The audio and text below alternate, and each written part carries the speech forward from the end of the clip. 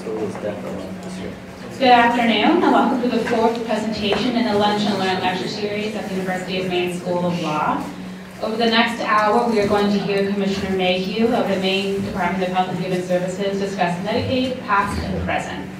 The Commissioner has generously agreed to take questions throughout the presentation, so please feel free to raise your hand at any time, and I will try to get to you in due course. Commissioner Mayhew provides leadership, guidance, and policy direction to the largest agency in state government, the Maine Department of Health and Human Services, which has an annual budget of over $3.4 billion and more than 3,400 employees. She has served as Commissioner since 2011.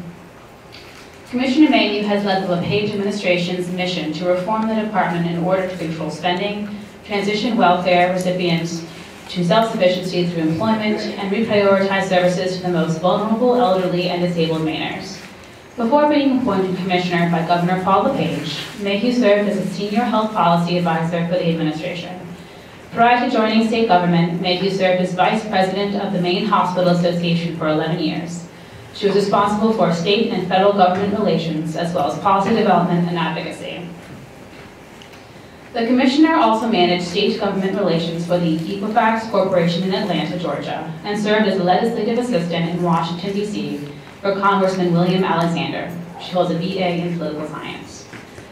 DHHS serves approximately 1/3 of the people in Maine, providing health care and social services support to children, families, the elderly, the disabled, people with mental illness or substance abuse issues, and the poor.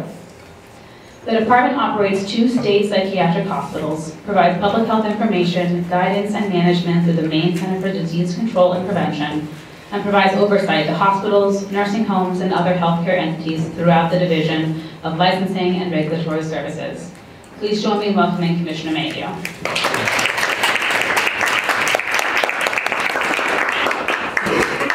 Good afternoon. Thank you. This is a great opportunity to leave Augusta, first of all, and to share with you a picture into the Department of Health and Human Services. And I didn't ask, am I advancing the slides? Do I have the clicker here? I wanted to, first of all, it's always difficult to, in a brief period of time, to describe this massive agency. And just the outline alone, as you heard, it is it's a $3.4 billion agency, and just the expansive mission that was described, from child welfare, the Office of Child and Family Services, to the Medicaid office, to the Office of Aging and Disability Services, to the Office of Substance Abuse and Mental Health Services, the Maine CDC, the Division of Licensing and Regulatory Services, the Office of Family Independence. So a very broad mission. You may be aware that back in 2004, this is the byproduct of a merger of 2 agencies, and at that time it combined the department that oversaw the mental health system along with developmental disability into this one large agency. There's been a lot of discussion over the years about whether or not this agency is too large. And let me say this about the programs and services. When you really think about the role of this agency and the individuals and the families that we're serving, their needs don't fit neatly into one program area. Their needs typically span across many programs. And the challenge within this agency, frankly, has been to break down the silos, the way in which programs have evolved over time, or regulations have developed over the years, or funding streams that have actually detracted from a more comprehensive, holistic approach to evaluating the services and the needs. Today, I'm going to spend a little bit more time primarily on the Medicaid program. And the Medicaid program, so of that $3.4 billion annual budget, Medicaid or Maine Care is $2.6 billion. So it is clearly the lion's share of the overall budget. And I think what we've spent the last several years focused on with this program is getting it to a point where it is not a crisis-oriented environment or a crisis-oriented decision-making process. Many of you may recall that for years, more than a decade, really going back to, frankly, the 1990s, this is an agency that historically, every single year, there had been a supplemental budget or a biennial budget where there was a significant financial shortfall in the Department of Health and Human Services. You don't have to look back too far in the newspapers to recall headlines of $50 million shortfalls, $100 million shortfalls. During one period of time, we had an over $200 million shortfall, and I was speaking earlier around just university systems experiences over the last couple of years and the budget challenges. And there's a lot of analogy to how you address and grapple with those situations. But fundamentally, when you are operating from a state of crisis, you're barely looking out a week, a month. Maybe, in our case, you're trying to get through the current fiscal year, but you are not planning long-term. You're not thinking about what are the anticipated demands a year from now, 2 years from now.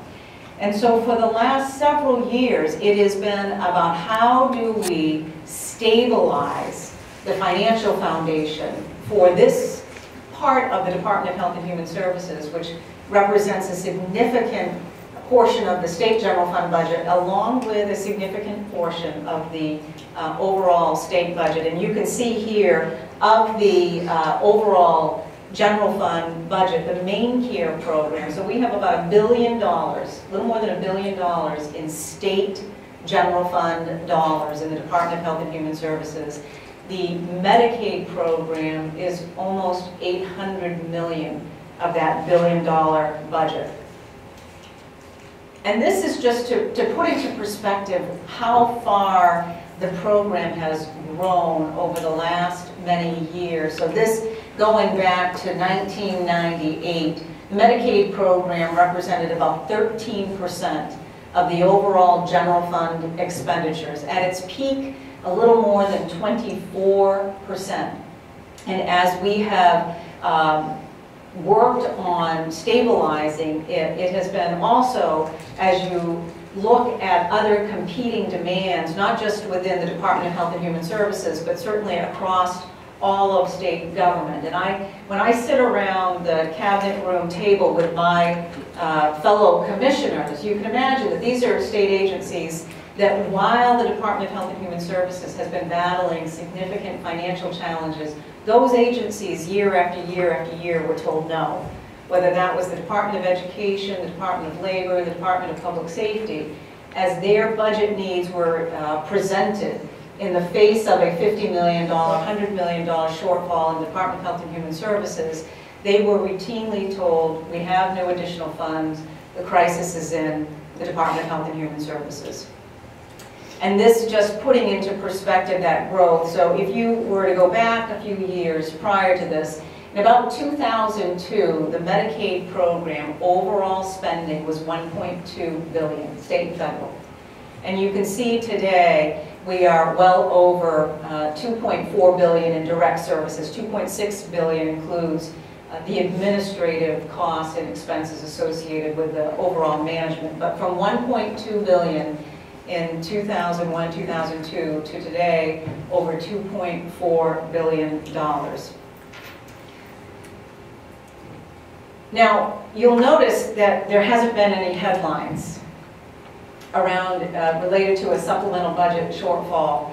So over this last year and a half, as we have worked to stabilize the financial foundation, it has allowed us to begin to reflect on and begin to address many of the deficiencies, areas that have actually been neglected over the many years in the Department of Health and Human Services. So you'll think about the long-term care services that the Department of Health and Human Services supports. We often think about Medicare as being the primary funder for the elderly. The fact of the matter is Medicaid, the state-funded program, obviously in conjunction with federal reimbursement, Medicaid supports many more long-term care services. So the vast majority of spending in nursing facilities is supported by Medicaid. On average, a nursing facility's payer mix, the combination of revenues that they receive, on average, more than 60% is Medicaid. So as we begin to look in the Medicaid program at areas of concern where reimbursement has been desperately needed to increase, you think about nursing facilities where I had one nursing facility owner say to me, we've been on a starvation diet for years because the reimbursement had not kept pace with the cost of delivering the care. And that only reflects current costs. It does not reflect what's the new model of care delivery within a nursing facility. Are there changes that they need to adopt in the physical plant structure, renovation costs that need to be taken into consideration?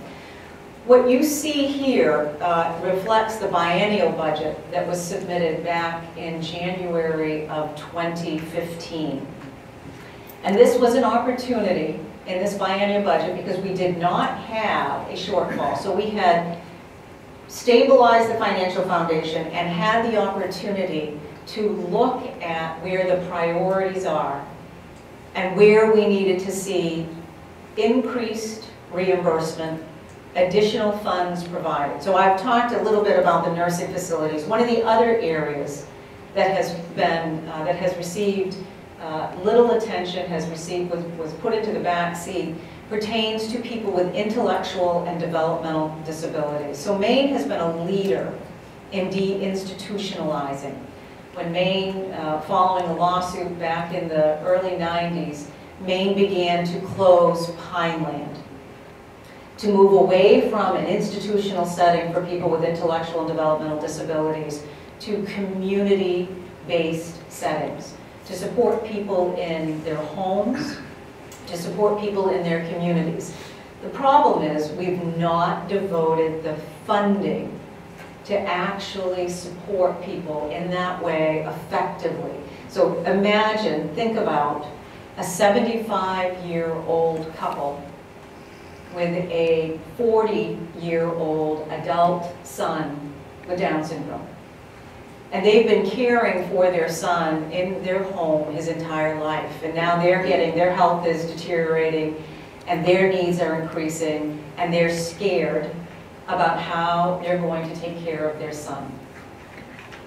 Well, for years, a waiting list has been growing with individuals like that couple's son and others being placed on a waiting list. So when I talk about a waiting list for these individuals, and there have been thousands of individuals on this waiting list, and this dates back to mid-2000s.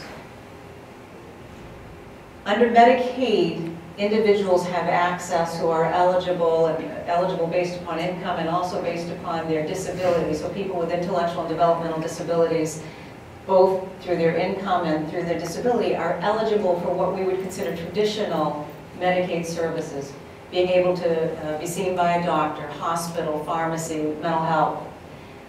But the services and supports that we're talking about that are day programs, supports in their homes, those are considered non-traditional services under Medicaid. You have to go through a pretty elaborate process that I want to talk a little bit more about, because Medicaid in many ways, this is the federal partnership, is an antiquated program.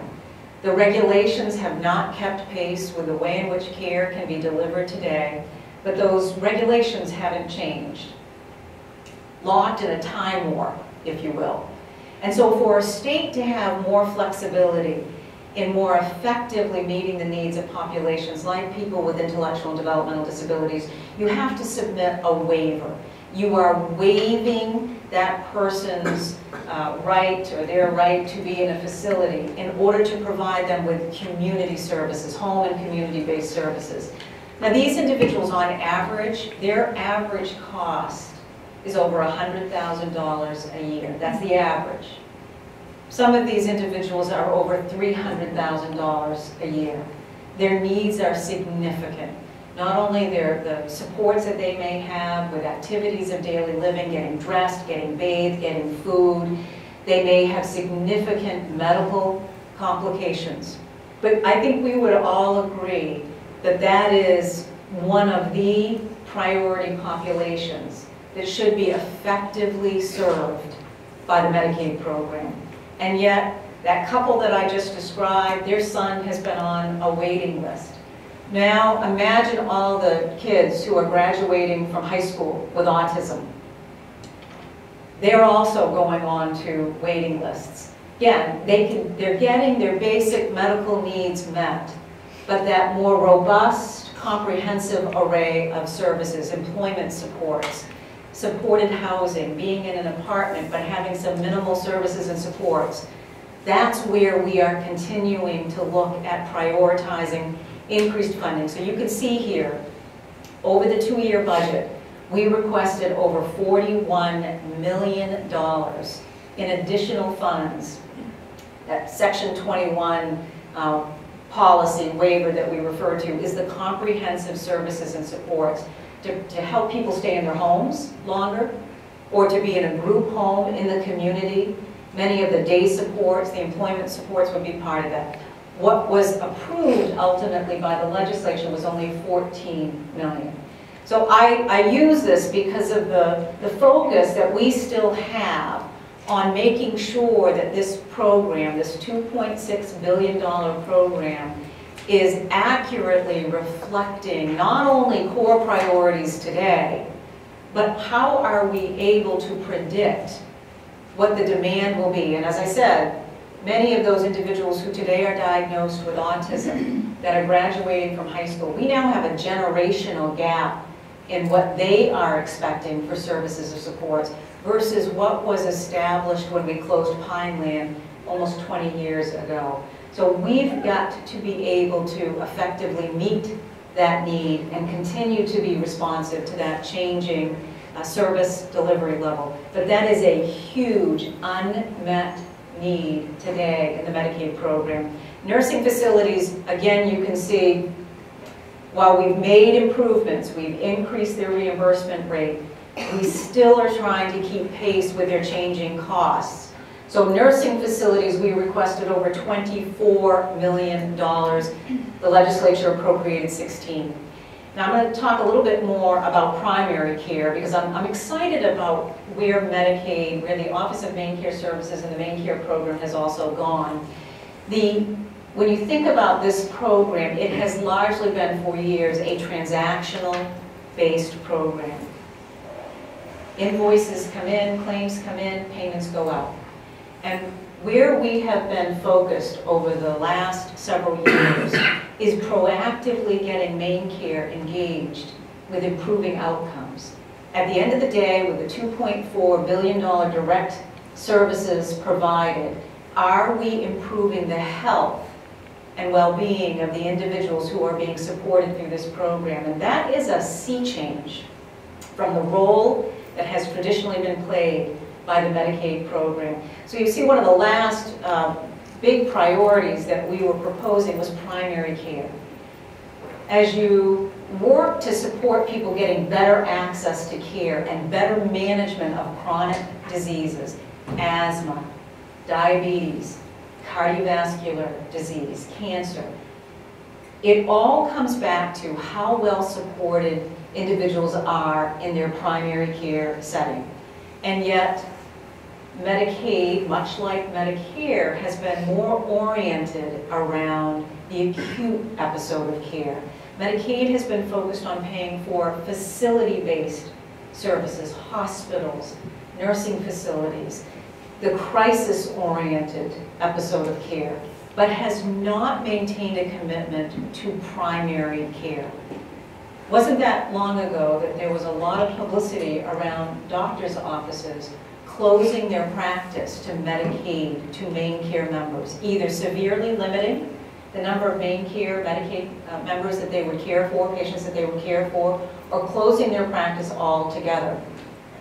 Those doctors argued, this is both primary care and specialists, that Medicaid's reimbursement rates were so low that it was not financially feasible for those offices to continue to serve those members. So just giving someone a card and then not appropriately paying for the cost of delivering that care does not mean that you are guaranteeing that individual appropriate and timely access to care.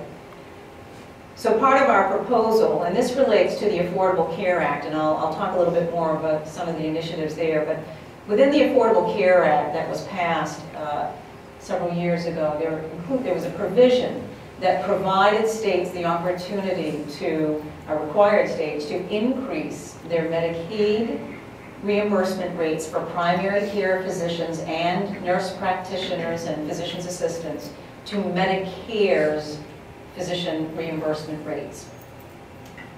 And under the Affordable Care Act, they would pay for that reimbursement at 100% federal dollars. The difference between where a state was in its reimbursement and getting to that level. That was fantastic, very much aligned with the direction that we wanted to go. The problem was, it was temporary and only for 2 years, and it expired at the end of December. And unlike many states that were not able to sustain that commitment, we wanted to continue to provide that reimbursement rate at the Medicare level in order to make sure that we are providing appropriate access to primary care for individuals enrolled in the Medicaid program. To sustain that, we needed $28.3 million. Now, this includes not just that reimbursement rate, but it also includes a new model of care delivery called Health Homes, and I'll share a little data on that. But the concept behind Health Homes is to help transform primary care so that it's not just you come in and you are part of a 15-minute visit with your physician and you are cycled in and cycled out. When you are dealing with complex medical needs, when you have numerous conditions, you have diabetes, you may have cardiovascular disease, the opportunity to better manage your care, to keep you out of a preventable emergency department visit or to prevent a unnecessary readmission to the hospital, it depends a lot on the work within that primary care practice and a team-based setting. And so we've taken the initiative of implementing Health Homes, a Health Home model, to provide that level of support. The overall request in the biennial budget was $28 million over 2 years, and again, you can see that the legislature authorized significantly less than that. Can I ask a question about Sure. that? So can you maybe talk a little bit about what the reasoning was for such low appropriation, or if you know why it was, what priorities they had to recognize? So, you know, this is just a great example of any budget process. At the end of the day, it all comes down to the revenues you have and the resources you have, or your willingness to make cuts, to prioritize, to argue that this is a higher priority over the spending over here, and ultimately reach agreement. So we disagreed with the appropriations, believed that there were other programs that could have been reduced or cut in order to support these priorities. The legislature did not agree with the reprioritization. And as I said, I mean, this happens in any area, whether you're talking education, talking about public safety, you're going to see some discussions about the reimbursement, the salaries for state police, and it's going to be pitted against some other competing priority in state government. And so that is the end result, because these proposals were not the only proposals on the table. There was a request for additional funding for the Department of Education, for schools, for K through 12. The university system, the community college system. All of those proposals are in front of, certainly they start in front of their respective policy committees, and then they ultimately get in front of the Appropriations Committee, and they are looking at the totality of those requests and what they believe can and should be prioritized. The concern, of course, that we continue to have is it is difficult to address the harm that has already occurred. So when a nursing facility closes, as they already have in Calais, in Pittsfield, in Lubec, in Holton, it's hard to get them back.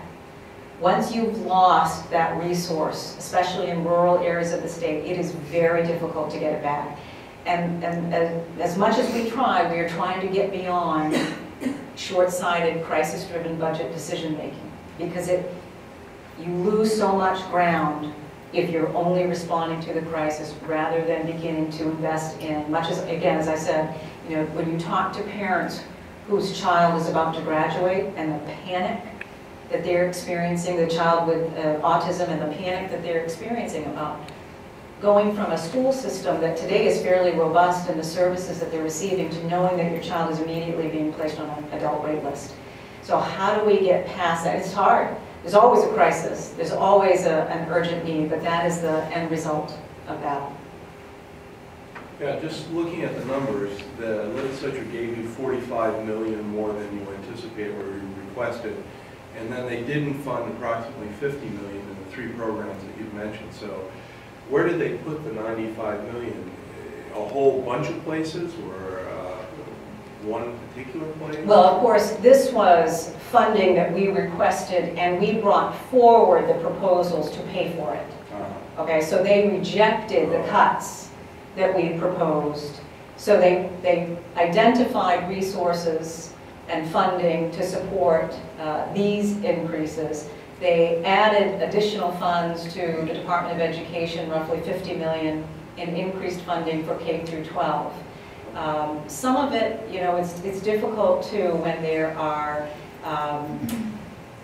savings identified that may or may not materialize, but that in the way in which the budget sometimes comes together, it is done through innovative savings proposals that sometimes don't come home to roost until you actually go to fund some of these programs. And we've tried to stay away from phantom savings. We want to make sure that there's a realistic understanding of the cost of the program and what it takes. Now, in one of these instances, under primary care, and this pertains to health homes, which I do believe is an incredibly important model to this state, not just for the Medicaid program, for the transformative nature that it represents for anyone walking into a primary care practice. So the quote was, "We'll only give her half of what she's requested and she'll, if it's important enough to her, she'll find the money elsewhere." I mean, and that's just, it's an unrealistic appreciation for the competing demands within this $2.4 billion program. It is, as you know, I mean, we spent several years paying off a hospital debt. So in the last several years, the state had to come up with $750 million to pay hospitals for care that they had already provided but had not been paid for. So we are still digging out of that hole and are still attempting to address some of those deficiencies, but ultimately it involves prioritization of where reimbursement needs to occur. I'm curious to, excuse me, for sort of more of a real world understanding of these numbers, and I'm just specifically like nursing facilities, because I feel like that's one that it seems like coming up with 24.2 million ought to be pretty, I mean, as a request, I would be, well, we know how many nursing facilities there are, we know how much it costs to treat a single individual in a nursing facility. We're doing the math and it's $24.2 million. You get 16. What are you not getting in those nursing facilities in order to save $8 million? Right, so it is historically, and I'm going to be very blunt about this, the argument for years and years, and you can, if you look up any analysis of Medicaid that's been written nationally, historically Medicaid programs are known for not paying the cost of care. It's just at what level they're willing to reimburse. So for hospitals, it might be 85% on the dollar of cost, not charge, but on the dollar of cost. For nursing facilities, similarly, they were being paid far less than the actual cost. So when a nursing facility comes forward and begins to talk about their inability to attract and retain staff, it directly relates back to what Medicaid is reimbursing, because that affects their wages. If Medicaid is not paying its fair share of costs, they can't increase their wages, provide the kind of benefits that allow them to attract and retain.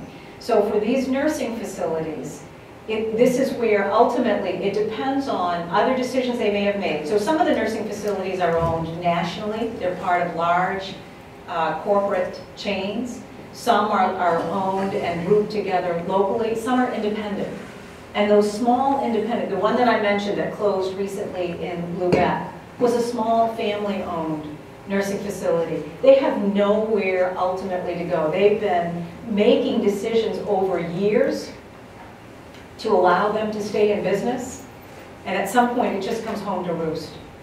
Calais, actually Calais was part of a larger organization, but for that particular organization, that nursing facility was losing money, and they did not see it as a sustainable, viable business model that they wanted to continue to commit to. Now, when you talk to people in Calais, I mean, they were up in arms.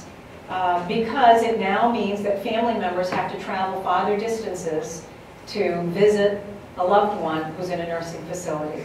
So the pain is real if you can't keep pace with that cost of care. And the labor market competition, especially now with a low unemployment rate, those nursing facilities and assisted living facilities are struggling mightily to attract and retain staff.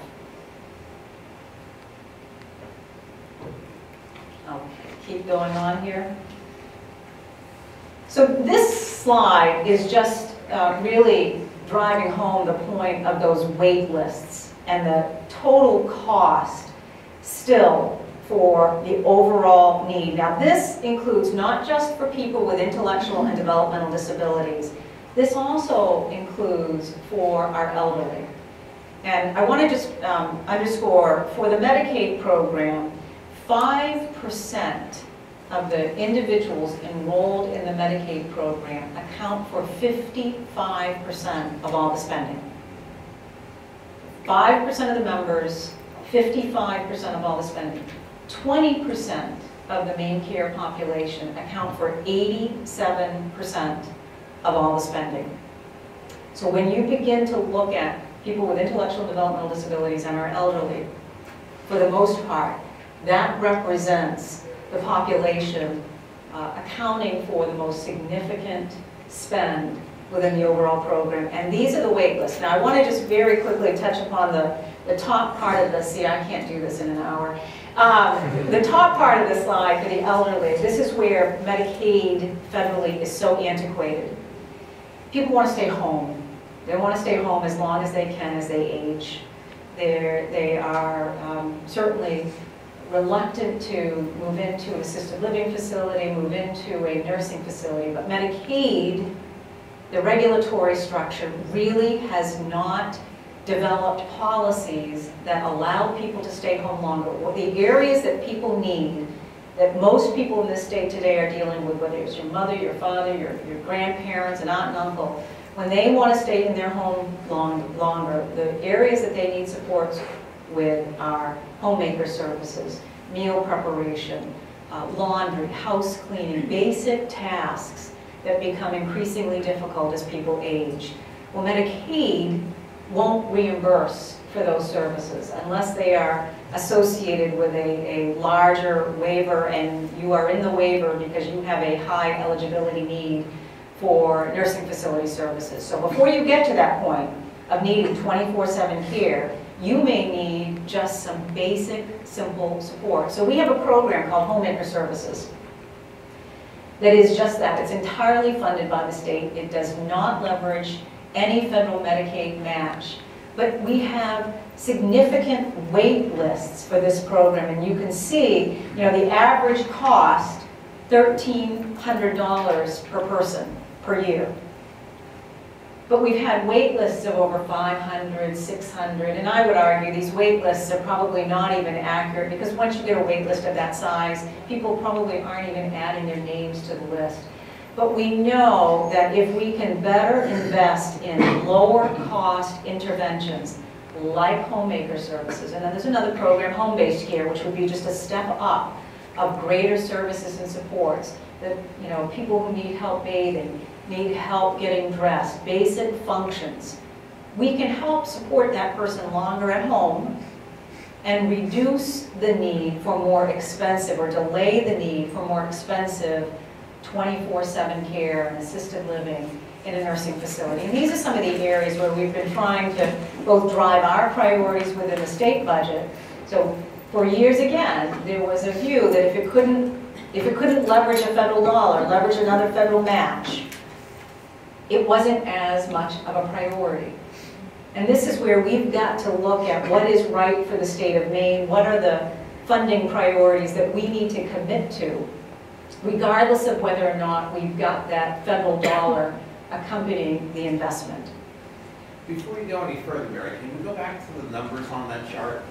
I don't understand how the annual state cost fund is zero, just about every category except for 21. They're all Medicaid programs, which means there has to be a state contribution in order to get a federal match. You know, this is when we look at the overall cost. The homemaker program, I think because it's not a mandate, the reason why they've got it in there as zero is because it's not an eligibility program. They're not calculating the overall funding for that program. There is you're right, there is absolutely a state cost. It's not embedded in the budget because you can only fund what you've been appropriated in the budget. But we can certainly, this certainly should have included what the overall costs are if you were to move forward and fund these programs. But I would say that, for instance, let's look at the Section 29, home community-based waiver.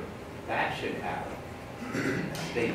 Now that is one of our huge accomplishments, is we've eliminated the wait list for that section of policy. So for individuals in particular, while you still may need more comprehensive services, at least what we did was take that gate that was this narrow for Section 29 in terms of the number of people that could be supported, and we widened that gate. So for those children in particular who are graduating from school, rather than going from a school-based system with many services to nothing by being on an adult wait list, at least we can get people into that Section 29 array of services and supports. Again, it is not meeting the comprehensive needs that they may have.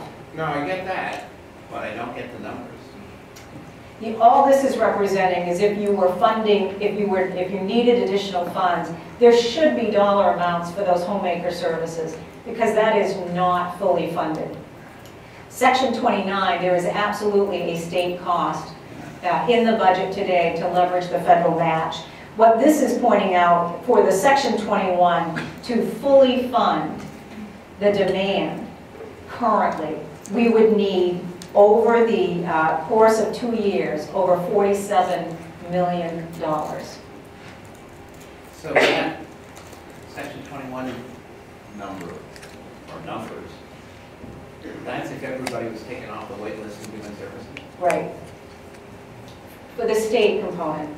And really what that's looking at, not everybody comes off immediately in a 12-month period. It would be a phased in. We're also trying to assess the validity of all of the wait lists, because you have people who are both on receiving Section 29 services. They're also on the Section 21 wait list.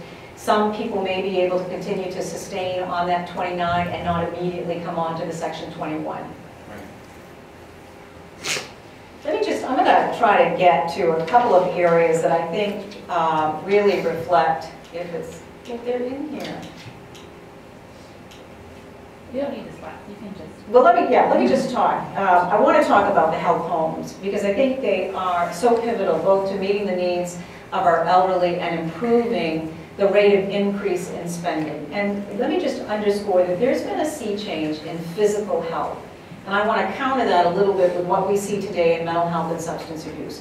In physical health, starting with in Medicare, which is the much larger payer for hospitals, larger payer for other types of specialists in the state, Medicare 15 to 20 years ago began an effort to really move towards pay for performance, improving the quality outcomes of care. And they set the bar, and they began to attach payments to meeting that expectation for quality outcomes. And they did it using treatment protocols, evidence-based, research-based treatment protocols. So when you present at an emergency department suffering a heart attack, there is a treatment protocol that is expected, and you are expected to adhere to it as a hospital, and you are going to be evaluated based upon the percentage of time that you adhere to that protocol.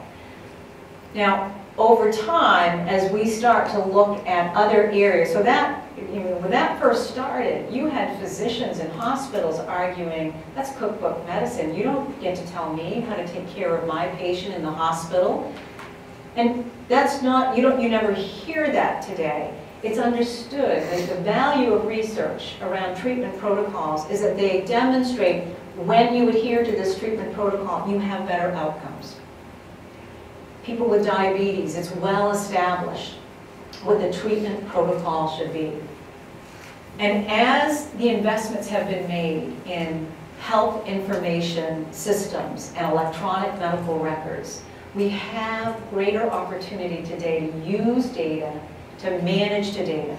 But primary care practices are still coming online with that kind of sophistication, to be data informed, to be looking at their patient panel and identifying individuals who've not come in for the appropriate blood work.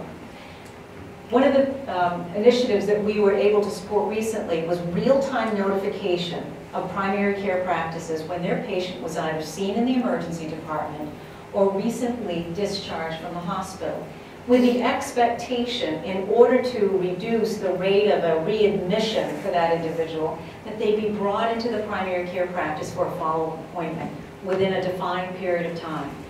So our efforts in primary care have been in working in the creation of these health homes to build the right staffing structure within those primary care practices, to bring in social workers, to bring in and utilize more effectively nurse practitioners, to understand data reporting and what it reflects. How do you compare with other primary care practices?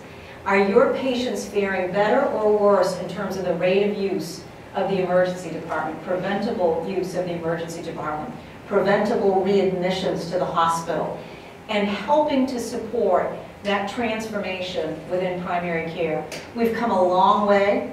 I believe Medicaid and Maine Care are absolutely leading on that front. And recently there was a national study, not national consulting firm, that did an analysis of Maine's health homes and demonstrated in our Medicaid program that we've absolutely seen a reduction in the rate of increase in spending for preventable emergency department use, preventable readmissions to hospitals, attributable to the establishment of these health homes, these models of care that, when implemented and adhered to, can produce better outcomes. Now let me very quickly sum up that in substance abuse and mental health, and obviously a lot of conversation around our efforts to respond to the heroin epidemic, to the concerns and the crisis related to opiate addictions. We similarly are working to support the delivery of effective services and treatment in mental health and in substance abuse, but they have not had the benefit of the work that's been going on for 15 to 20 years in the physical health arena around the development of treatment protocols. So as we look at, today we spend over $70 million in substance abuse as a state, both through Medicaid, through a substance abuse federal block grant, through other sources of revenues. The question that we want to make sure that we're able to answer is, are those who are in need of service, are they receiving timely access to service? What are the sustained outcomes as a result of that service? And how are we evaluating innovative treatment models that improve the completion of treatment and improve the outcomes? But that is truly an area that we need a lot more work, and unfortunately we don't have that same level of effort being led at the national level as it was through Medicare. So states have been largely on their own trying to chart a course. So one of the areas that we developed was a behavioral health home model. for the delivery of services for people with severe and persistent mental illness. And similarly there, what we are trying to do is to bridge the gap between mental health services and physical health. You'll often hear, why are we separating the head from the rest of the body? And individuals with mental illness tend to have more chronic, physical chronic diseases and die much younger because of their untreated, unmanaged chronic diseases. So I'll very quickly tell you that with the behavioral health homes, we had a slow start. We had mental health agencies that were reluctant to sign up. They were resistant partly because of the rate of reimbursement. And this is new territory for the state. And one of the areas that is so important to me is that we're open to feedback, that we are listening to the constructive feedback about whether or not the behavioral health home model was appropriately reimbursing for the actual cost of the model. We've now increased that rate of reimbursement 3 times in order to better reflect what we are expecting of those behavioral health homes. We've now just seen a significant increase in the number of behavioral health homes that are signing up and expanding where they're delivering services. We wouldn't be able to do that if we still had a $50, $100 million deficit shortfall in the budget. But now we're able to actually look at those areas qualitatively, substantively, and make the needed investments, again, to support people with severe and persistent mental illness who need more comprehensive services. Now, the other big component to that model are community care teams. Because as you know, one of the biggest determinants of health are some of the social supports. Housing, employment, other areas of services and support. So the community care teams are also about merging the medical and the social model to provide a more comprehensive approach to that individual's needs, to not only address the social barriers and challenges, but those will have a direct impact on improving their health outcomes. So I'm incredibly proud that we've gone from this transactionally focused program to now proactively moving the needle and engaging with providers in a way to meaningfully impact how care is being delivered, to produce significant benefits to the individuals, better outcomes, and to provide a reduction in the rate of increase in spending that frees up funding to support other demands. You may have heard we just announced we're able to support Spring Harbor, the psychiatric hospital down in this area of the state, to bring on 12 additional adult beds. Many individuals have found themselves in emergency departments unable to be timely admitted to an inpatient psychiatric bed because of the demand and the lack of beds. And so, again, because we've been able to manage the program, we were able to prioritize resources and support Spring Harbor's request so that we can do a better job when people are in need of inpatient psychiatric services to get them into that bed in a timely way. I'm going to conclude there and allow for any additional questions that people may have. I have one. So you're talking about protocol adherence and this whole development of, cookbook medicine, which is maybe not necessarily exactly what the situation is, but it kind of is that way. Can you talk about how defensive medicine has become an issue? It's a huge problem, and typically when we think about defensive medicine, so you come in and you present with certain symptoms, and the concern is that in the absence of a very structured research-based treatment protocol, you may find yourself having more tests done, and where this truly becomes an issue is with expensive diagnostic imaging. So one of the areas that we've been working on, first of all, is to try and understand where there are treatment protocols that would dictate whether expensive diagnostic imaging, like an MRI, like a CAT scan, where it's warranted and where it's not warranted. Part of the process that you start with is just getting good data and information out there. So we also recently launched a public reporting site on our Department of Health and Human Services website to see how Medicaid compares to Medicare and to commercial payers. Now, we're still working with the commercial payers and Medicare to set targets, but within Medicaid, we've tried to set targets to where we think there are still some avoidable expenditures. And one of the areas is in preventable, expensive diagnostic imaging and looking at strategies that will help to reach those targets. So some of this is about greater transparency. There are other arguments related to the law and what physicians and other practitioners will argue, their fear of being sued and the inability to be insulated against that. And there have been efforts to try and create an affirmative defense if you adhere to a evidence-based treatment protocol, but those have not been successful in the past. You're welcome. Any other questions? All right. Just an observation on the defense of medicine thing, practical one. My wife is on script. She sort of disagreed with it, talked to the doc agreed, back off. But when the script expired, her insurance company called the doctor's office and told them she wasn't taking her meds. She fired that insurer. Intrusive, very intrusive.